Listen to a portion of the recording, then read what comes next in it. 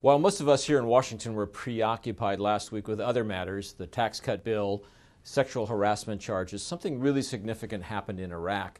The Iraqi army, along with its helpers in the U.S. military, retook the last town in Iraq, Raqqa, that the Islamic State or ISIS had controlled. This basically marks the end of ISIS as a force that could take and hold territory in Iraq and Syria. 3 years in, the ISIS forces don't seem to be able to hold any territory, much less create a caliphate or a nation of their own, which they attempted to do over the last 3 years in both Iraq and Syria. That's a big moment. Now, the question is, where do things go from here?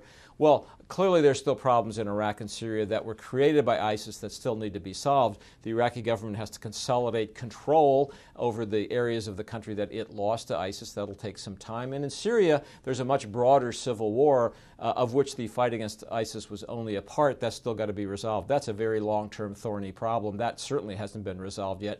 But still, the ability to say that ISIS can no longer hold territory is a big moment.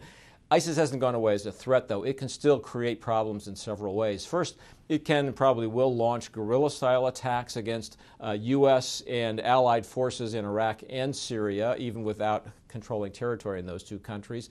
It can still be a terrorist force and a force that inspires terror attacks. We've seen plenty of that in the last few years, and so that's going to continue to be a problem. And increasingly, ISIS has moved into Afghanistan, is creating problems there. Just last week, it was behind a bombing, or apparently behind a bombing, that killed 9 people in Kabul. So Afghanistan looks like a new target for ISIS forces. That's going to have to be a problem to contend with down the road as well. But still, it's worth taking a pause here, and noting the moment at which ISIS really stopped to be a force that could control territory in the Middle East.